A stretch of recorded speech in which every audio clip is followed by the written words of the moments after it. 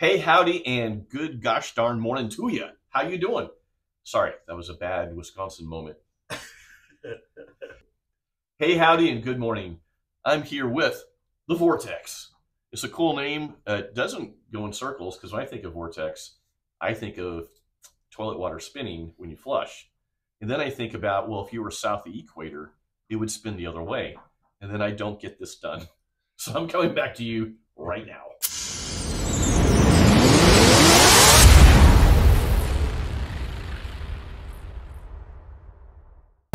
We're back, surge protectors. Right now, here's what we're gonna do. We love the Eaton, maybe not as much as others, but we still love it. It's like your kids, right? There's always one favorite. We're gonna install this morning the Vortexx by PSP. Great product so far, great company as far as service, connection, specs. We're gonna share the installation manual, the PDF for you guys. They are super flexible in terms of how you can install this, 3 or 4 different ways. But we're going to take out the Eaton first. And I want to show you something about the Eaton, just a gentle reminder. Stir up the water. One is that when we're installing, we want to keep these wires as short as possible and straight as possible. And then we're going to try to always install these as close to the main feeders. This is a subpanel.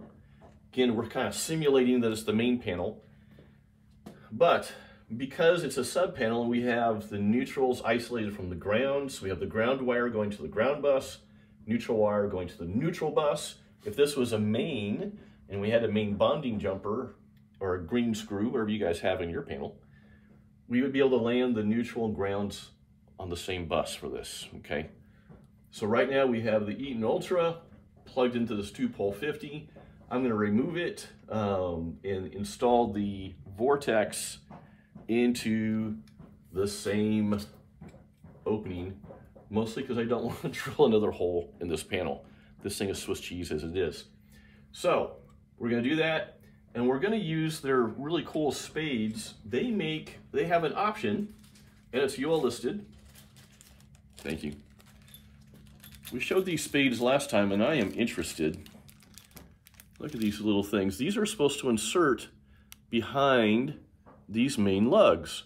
And again, we kind of get focused on getting the surge protectors installed as close as possible to the feeds. Well, if we are able to insert these behind these lugs for the neutral and the 2 phases, that's as close as you can get. And it's UL listed for this according to the instructions. So, before we get into this, we're going to have to shut off the power here in just a second. Nathan, you want to shut that off?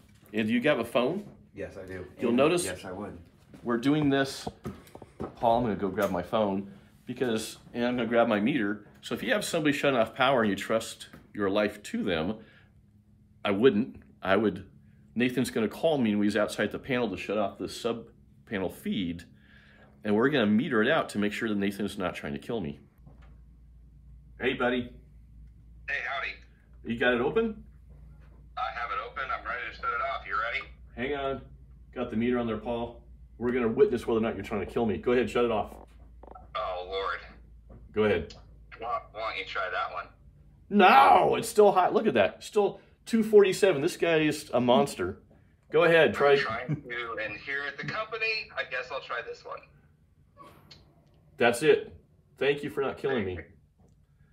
Next time. Next time. Thanks, buddy. All right, so we're going to do some demo. We're going to take the Ultra out because I want to use that same enclosure.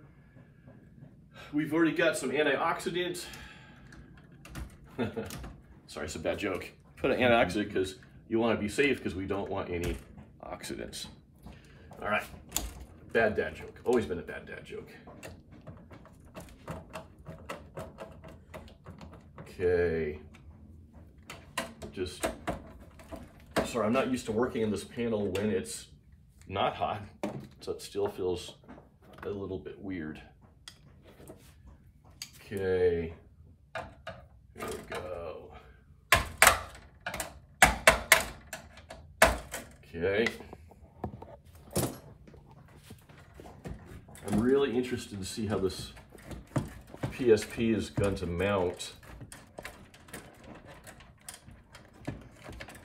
So if we were doing this in the main panel, the other thing we'd be fighting right now is a arm-sized chunk of feeder wire that goes through there in that same area that you'd have to remove before you drill the hole inside the panel.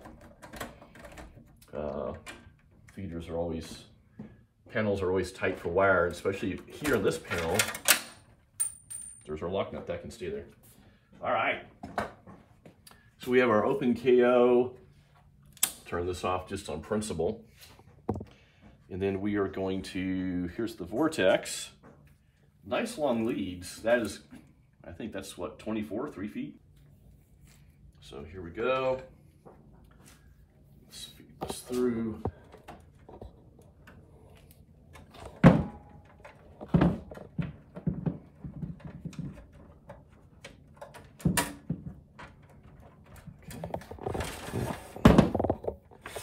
And you'll notice I took the lock nut off first. And you'll as you get to this point, you'll realize why. Because you'll end up with a second lock nut, because I have done it before, where I forgot to take the lock nut off. And then I'm standing there hoping, I'm digging around in my pouch for another half-inch lock nut. So the other thing I'm missing right now, if this was an outside panel, and it's not, but if it was, I would have a penetration above live parts. This would have to be a ceiling lock nut. It's something that I see forgotten or will miss occasionally on jobs. But if you have an outdoor panel, you've got to have where you have a penetration, which is interesting because the other thing is, we ran into recently on another job, if you have a penetration in the back of an outdoor panel, right? Which happens a lot. We've had inspectors bring that up, where we had the penetration in the back when we were outside, those penetrations also had to have ceiling lock nuts. Anyway, that's a freebie, only because we had an issue. What's funny is we had the inspector say, you guys need your ceiling lock nuts, and I backed it off. My guys did put ceiling lock nuts on it. So there we go. All right, so we got the Vortexx here. I'm gonna move these hots out of the way. Gonna land our ground. So the downside about doing this, potentially, and I think I'm gonna leave the Vortexx here in the panel, is if I ever wanted to move it, the wires are gonna be so short. For application, that's great. The problem is if I ever wanna move this thing, okay, and I know I can make it like an inch shorter if I want to screws higher, but my stubby fingers won't fit into some of those spaces. Okay, so we're landing the ground. And a lot of times when you're doing this, you can use your needle nose. Again, if you're of the stubby finger persuasion, your needle nose will fit in these tight spaces so much better. There we go. So with the stranded wire, always, the issue is getting it into the terminal without it fraying out. Thank you. So I'm twisting that ahead of time and putting a bend in it and trying to get it so it'll lay into that terminal as easy as possible. Now I've seen a lot of the guys on other channels put spades on theirs. Oh my gosh. And right now I'm thinking, God, I wish I'd put spade on these. Because these strands do not. There we go. Come on, baby.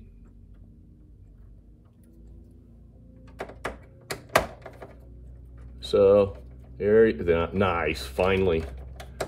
Good. Now, I'm using my old man torque wrench, which is, it feels like it's about 75 inch-pounds. But the other thing, if we're being correct, which doesn't hurt to try to do occasionally, is you're going to have a torque screwdriver on here. That's going to allow you to, here, let's cut this down right now. Fortunately, the neutral bus on the sub panel is super close, so I'm just going to cut this down to here. And so I can untwist this because it's all backed up on different stuff. There you go. So I want to get it under my ground. Actually push the ground down and we'll go over, get behind the hots. I want to go up here. So let's cut this down to there. Here we go. Here's the test of the day. Can I use my strippers on my offhand? Oh, my left hand, that's tough. Oh, no, that's horrible. That's right, you saw me do it. I am not an ambi stripper. I can only strip with my right hands. Oh my gosh, I can only imagine the comments now on that. All right, here we go. Again, I'm twisting these, and there's one of the channel, I'm trying to remember the channel name, but he puts crimps on everything. And a lot of our electricians that you guys I see on channels from the UK and Europe do a lot of the crimps, and I need to start doing it because I think it's a great practice. It's not required for inspections or anything, but in terms of workmanship, I think that's really, really great. Okay, we're landing the neutral. Hang on. And old man torque. Okay.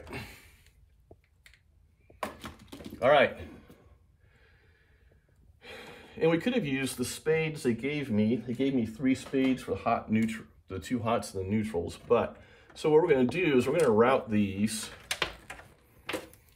And it's not because I don't trust Nathan, but I kind of don't trust Nathan. We're just gonna let's take a look at this one more time. Here's the meter. All right, what we got here? Because that would be funny if it was heated back up. No, we're good. Yep, no dying today. So what we're going to do is we're going to cut these for length. Again, our goal to keep the wires straight and short as possible. And we're going to do the crimps behind the main lugs. So we're going to take this one all the way over, go behind. Okay. And the crimper I'm using is just my old school hand crimper I have on my linemans. We used to use that all the time when we did barrel crimps on our ground bundles. I don't know if any of you guys still use your use the brass ground bundles. I don't see those as often anymore as I used to. And linemans, okay.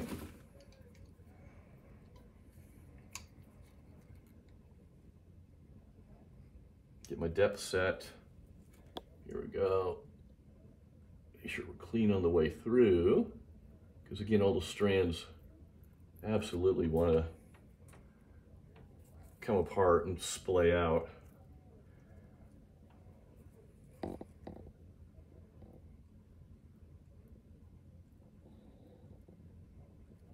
Okay, we don't have any exposed conductor, a little bit poking out the other side.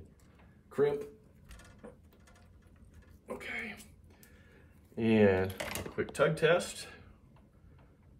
Nope. So that's going to be for the far left phase. This will be for the near phase. We'll cut this here.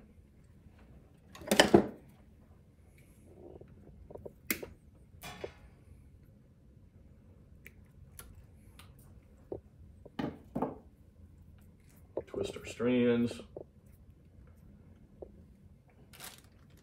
Grab our next crimp, our last crimp.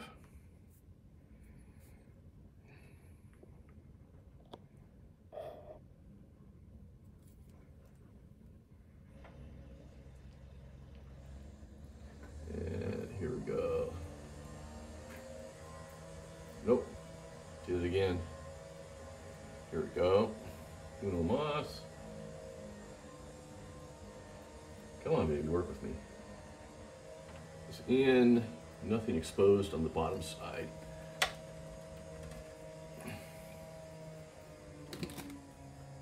Do a tug. We're good. All right, so let's loosen up our feeders. Okay. That was, and we're going to route this behind.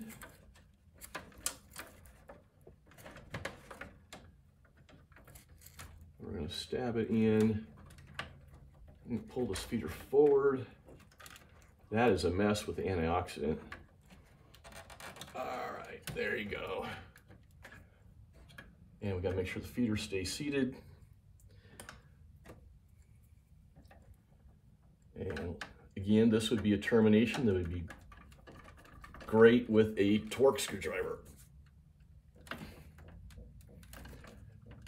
And with aluminum on these feeders, it's a good practice to periodically come back and tighten these anyways, because the aluminum, of course, is so soft, it is going to want to flatten out anyways.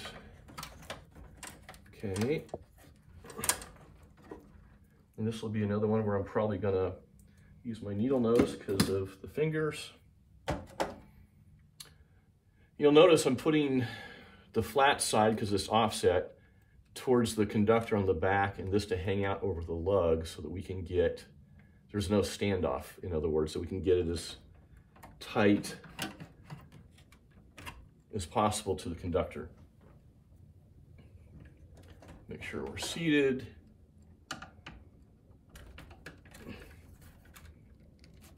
Okay. That felt like about 110 inch-pounds. I'm joking, who knows?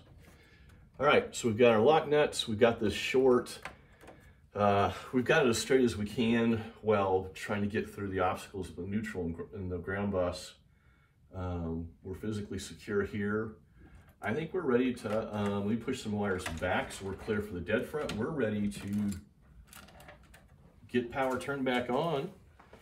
So between you and me, it is weird to see this tap. I've seen other surge protectors that would have you add an eyelet, crimp, and a nut to go on top of these nuts so you weren't loosening them to create a terminal point that wasn't double lugging. The whole thing here, why I keep going on about it, is, are these lugs meant to have two conductors under them?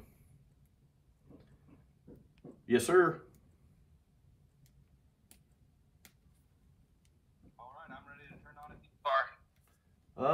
Yeah, I'm going to stand back. Let me make sure we're clear. Yeah, go ahead.